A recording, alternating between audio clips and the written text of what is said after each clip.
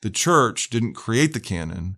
The church simply sought to recognize the foundation of the household of God upon which it had already been built by God's own design.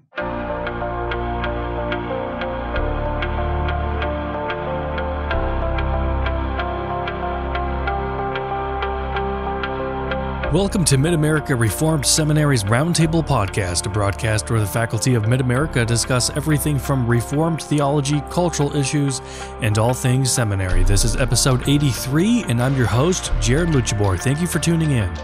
You ever wonder how we got the 66 books of the Bible, otherwise known as the Canon of Scripture?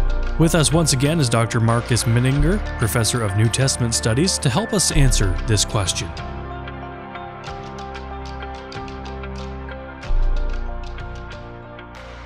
Why do we have the 27 books of the New Testament in our biblical canon? What basis is there for that? Throughout the history of the church, there's been a lot of debate over that topic, of course, and that debate includes debate in our own time, even an increase of that debate in some respects of late.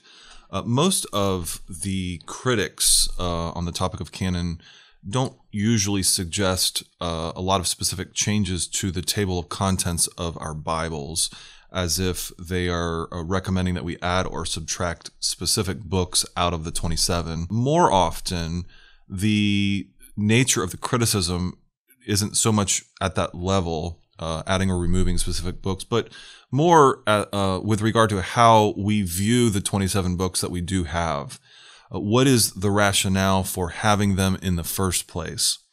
What undergirds that? There have been very strong objections to a traditional notion of New Testament canon in recent times, some publications in the last couple decades. And in particular, the statement is often made that the canon as an idea, even having something called canon, is an idea that was invented by and based upon the preferences of, say, the 4th century church, particularly in the era of Constantine. That in that 4th century time period, the church decided for the first time to have a canon by identifying the documents that it preferred, whose teaching it preferred, and then conferring a unique sort of authority upon those documents in order to squelch opposition from various groups that were not in power, groups that the majority would call heretical. They were squelching these minority opinions, in a sense, by creating a canon. So the canon then would be a 4th century political power move. We can look at a book like the 2006 volume by David Dungan called Constantine's Bible, Politics and the Making of the New Testament. I think you can tell from the title and the subtitle where he's going in some respects. But he says on page 3 of that book, in terms of the history of Christianity, a canon of scripture, properly so called, did not appear until church officials, acting under the guidance of the highest levels of the Roman government, met together on several specific occasions to create a rigid boundary around the approved texts, forever separating them from the larger, quote, cloud of sacred texts. Dungan's point, of course, is that under Constantine's guidance, something new was created, came into existence, again, as part of the politics of that time period, bringing something into being that hadn't existed before. Harry Gamble, in 2002, wrote something similarly in the book called The New Testament Canon, Its Making and Meaning. And of course, again, there you can see that he wants to describe the making of the New Testament canon.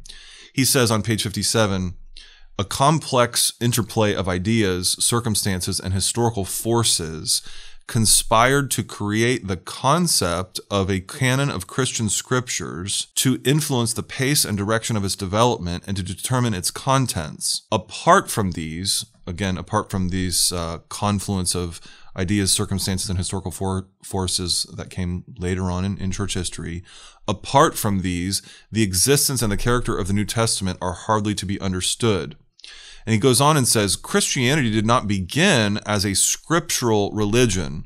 The faith of the earliest Christians was evoked by and focused on a person, Jesus of Nazareth, and he was apprehended not in written texts, but in the preaching about him as the crucified and risen Messiah, and in the charismatic life of the Christian community. The immediacy of Christian experience and the fervor of its eschatological hopes made superfluous even the composition of Christian writings.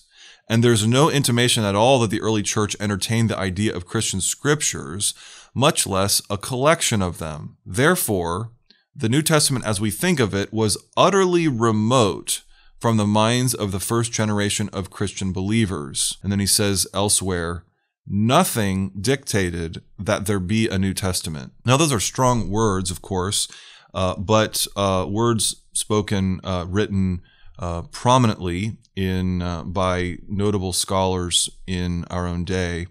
I also think, though, that they are words that are inaccurate both historically and theologically, and I want to give a thumbnail sketch here of something of why. It's true that the New Testament does not give its own table of contents. Nowhere in it does it list its own set of books. Of course, neither does the Old Testament do that either. And we should note then that this is not evidently the sort of testimony that Scripture intends to provide. However, the New Testament does testify strongly to its own emergence. It testifies to this by describing the emergence of a specific, unique, limited set of new revelation emerging within the church of the apostolic era, new revelation which is not to be added to or altered, and which the church must recognize and use as its sole authority. And within that larger topic, it also specifically describes the emergence of new documents, not just new oral revelation, documents which must be received as authoritative from God and therefore are to be distinguished from all other merely human documents. There are several lines of thinking and teaching in the New Testament that help us show this. And the first one we need to start with is the New Testament's description of what we would call the Old Testament. Of course, the Old Testament wasn't originally called the Old Testament. It was just called Scripture. That's what Jesus called it. That's what Paul generally called it. But it's still the case as that what we call the Old Testament functioned for Jesus, for Paul, for the other apostles as a canon, a specific, unique, authoritative set of documents that was not to be added to or altered. We see this, the specific contents are assumed all throughout the pages of the New Testament. When Jesus in Matthew 5:17 through 18 says that not one iota or stroke of the pen will pass away from the law and the prophets until all has been accomplished, Jesus shows that he has a clear understanding of which strokes of the pen he's speaking of that will not pass away until they've been accomplished, which he, of course, calls Scripture. It's a collection of documents with specific contents that he refers to and his audience understands him. Similarly with Paul in Romans 1:2 speaks about the holy writings through which the gospel had been promised beforehand. Romans 1:2, or when Acts 18 says that Apollos was well instructed in the scriptures. All of these statements and many others show that the scriptures, what we would refer to as the Old Testament, have a specific set of content that is a known quantity to these speakers and authors. It's also very clear that this specific set of documents operates in a unique and authoritative way for Christ and the apostles. For 2 Timothy 3:16 describes those same Old Testament scriptures as breathed out by God. 2 Peter 1 says that the Old Testament scriptures in the prophets of old spoke from God as they were carried along by the Holy Spirit. There's something very distinct about the very being of these documents, the essence of these documents, because they come from God and not merely or primarily from man. And of course, Jesus says that these same scriptures, these authoritative, specific, unique, authoritative documents are not to be added to or altered. They're to be kept distinguished from all other sources of teaching. In Matthew 15, Jesus asks the Pharisees, "Why do you break the commandment of God for the sake of your tradition. Or Mark 7, in the same parallel text, verse 7, he says that the Pharisees are teaching as doctrines the commandments of men. Jesus is saying that the Pharisees, by holding to oral tradition alongside of the scriptures, were actually violating the scriptures, that they were not respecting the utter uniqueness, the sole authoritative nature of this specific set of documents. They were violating that by adding something to it. So it's important to see then that Jesus and Paul and all of the members of the early apostolic church had canonical mindset from the beginning. They operated with a canon because they had the scriptures, which of course we would call the Old Testament. It's from that starting point then that we can see, secondly, how the New Testament also describes new revelation coming about, a new moment of revelation in which God is himself adding to what he had previously put in the Old Testament scriptures. We can see this in Hebrews 1 and 2. He says, in the past, God spoke to our forefathers through the prophets at various times and in various ways. That's all of the old revelation. But then he says, in the last of these days, God has spoken to us by a Son. And he goes on to describe those who also were eyewitnesses of the Son in chapter 2, who spoke the word of truth even to the audience to whom Hebrews was written. There's a new revelatory moment. Jesus says the same thing in Luke 24, 44 through 47. He describes what the scriptures had said previously, and then he commissions the apostles to be his witnesses, giving new additional revelation in the wake of his own death, resurrection, and ascension.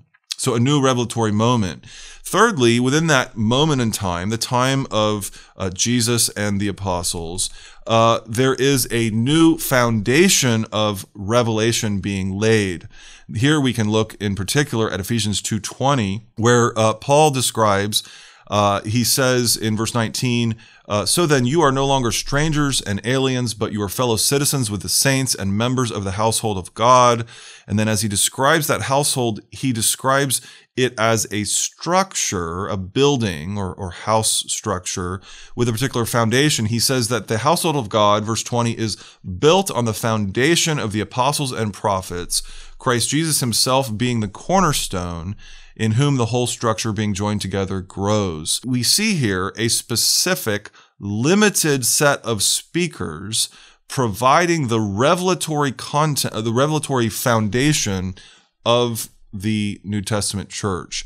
They're providing the content upon which everyone else must build. And of course, we know that it's a limited set of revelation for a few reasons. One is that the groups of speakers are named. It's Christ, the apostles, and then some prophets alongside of them, New Testament prophets. But we also know it's limited because it's described as something that's given once for all. That is a foundation. A foundation is not something that you lay all throughout the time period when you're building a building. The foundation is something that you lay first and then build on top of.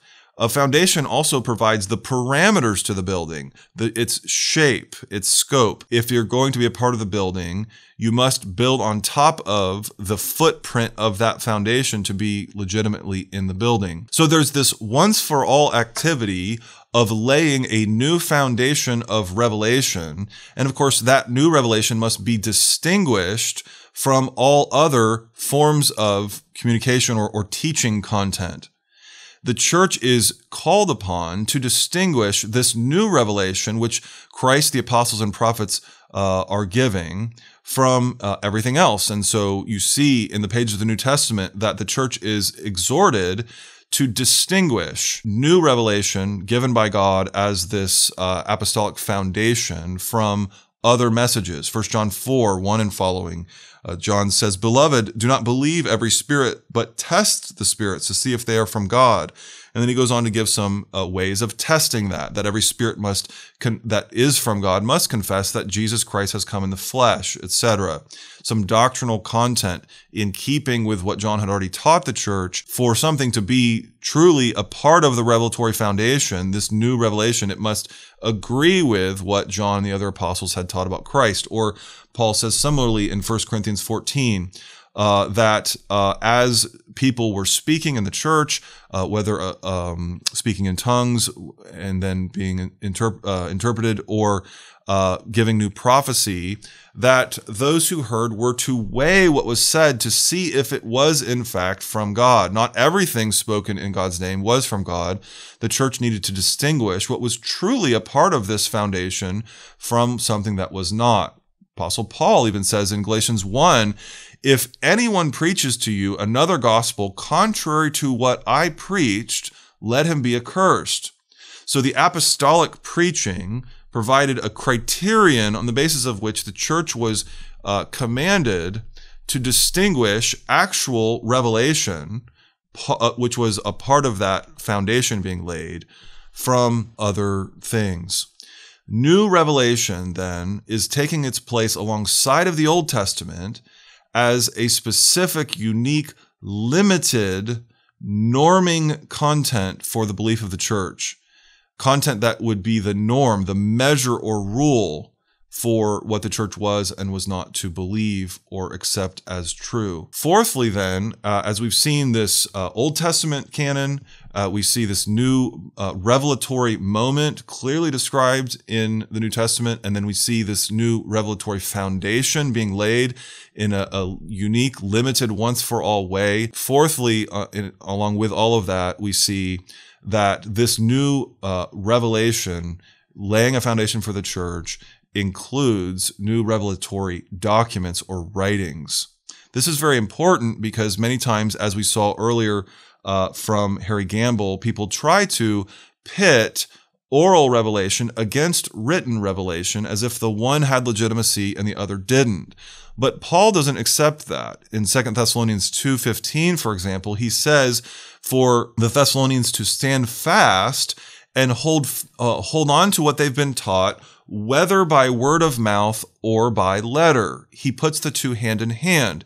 He had originally spoken to them orally by mouth, word of mouth, but now he writes to them by letter. And he goes on, else in the surrounding context in 2 Thessalonians, he tells them that he is issuing them in his writings commands that have apostolic authority behind them that they are to obey. It's because of this, because God is giving the church not just new oral teaching, but written teaching, that the New Testament documents show an effort to distinguish themselves from all other writing, to show their genuineness and therefore their distinctness from other writings. 2 Thessalonians 2 also speaks about a letter seeming to be from us, meaning from Paul. And therefore, 2 Thessalonians 3, in 2 Thessalonians 3:17, Paul says that he's signing his letter to them by hand as a sign of its genuineness, as he does in all his letters, 2 Thessalonians 3:17. Paul is saying these documents are different. They must be distinguished from others. I sign them to show their genuineness so that you know how to take them as authoritative apostolic writing to be believed and obeyed. In John chapter 21, the Apostle John provides a kind of a similar sort of testimony to his own document. He says at the very end of John 21, he says, this, meaning the beloved disciple, this is the disciple who is bearing witness about these things, meaning the whole testimony of the Gospel of John. This is the disciple who's bearing witness about these things in this book and who has written these things, and we know that his testimony is true. Because the document was from the beloved disciple, an eyewitness, it should be received as true and authoritative. Or Revelation 22 says something very similar, where it's a famous set of verses where it issues a curse upon anyone who would add to or otherwise change the book of Revelation itself. If anyone takes away from the words of the book of this prophecy, God will take away his share in the tree of life. So it's important that we see the New Testament's own attestation to the authenticity, the uniqueness, and the authority of these specific documents as they are part of the revelatory foundation. In fact, we don't have time to go into it here at length, but the New Testament shows again and again that the function of these written documents was very specific. It was in order to confirm in writing the content of what had previously been preached to the church in person. And it was to confirm that because the apostles could not always be with each church in person. In their absence, they wrote to confirm what it was that the true foundational revelatory message was. In other words, the writings were meant to solidify and make certain the nature of the apostolic foundation. You can look at 2 Peter 1, 13 through 18 in particular, would describe that. There, the Apostle Peter reflects on the fact that he's going to soon die, and because he's going to be absent then after his death, he says that he writes in order to confirm what it was that he had previously taught to the churches before. Or look at Luke 1, 1 through 4, something very similar, or 1 Corinthians 15, 1 and following. All texts that show one of the great purposes of the New Testament writings. It's not surprising then when we look at all of this together that in the pages of the New Testament, the term scripture, which originally was used for the Old Testament, comes also to be applied to New Testament documents as well. You look at 1 Timothy 5:18 or 2 Peter 3:16. In both cases, scripture of the New Testament is appealed to or cited and then called with that term, scripture. All of this then is part of why we need to say that we have a New Testament canon because of the New Testament's own attestation to what it is. All of the ingredients of the idea of canon are present here in the New Testament's own teaching about itself. That it is providing a specific, unique, authoritative set of documents from authorized representatives of Jesus Christ that is to be distinguished from any other documents, and that together provides certainty regarding the foundation, the nature, and the boundaries of the Church of Jesus Christ already from the beginning. So the church is not called then, and it does not have the function of conferring authority on the canon, or much less creating the canon. Rather, the church is doing what these different texts have said, recognizing the authority and the status that these documents already have in and of themselves by their own testimony. The church is called not to create a canon, but to recognize the existence of a God-created canon. Now, of course, it took some time for the church to come to agree about the exact list of documents that were, in fact, a part of that foundation. But that agreement came about in the end, not as a new humanly devised idea or invention of the 4th century. It came about instead through the influence of the very teachings in the New Testament, some of which we've just surveyed. In other words, it came about by these very teachings in these documents pressing themselves upon the church authoritatively. This is why we call the canon a self-attesting collection of documents. It's in response to its self-testimony that the church recognizes these documents to be what they are, and that they have the unique role that they are thought to have. The New Testament canon, then we could say, is the New Testament's own idea, as it were. It's the result of its wielding its authority in our lives, and our responding to that authority, the church seeking to discern what it was that it was already being built upon, what it was, document-wise, that had already called the church into being and defined its very character. The church didn't create the canon. The church simply sought to recognize the foundation of the household of God upon which it had already been built by God's own design. Well, he's spoken on optimism versus pessimism, the canon of Scripture. Next week, Dr. Menninger will speak to Hebrews chapter 6, perhaps one of the most well-known passages in Scripture, more so for its striking language of apostasy in the Christian community. Tune in to hear Dr. Menninger's comments on that portion of Scripture next week. For more episodes, you can find us on our website at midamerica.edu/podcasts and wherever you listen to your favorite shows. Be sure to search for and subscribe to Mid-America Reformed Seminary's Roundtable. I'm Jared Luchabor. Till next time.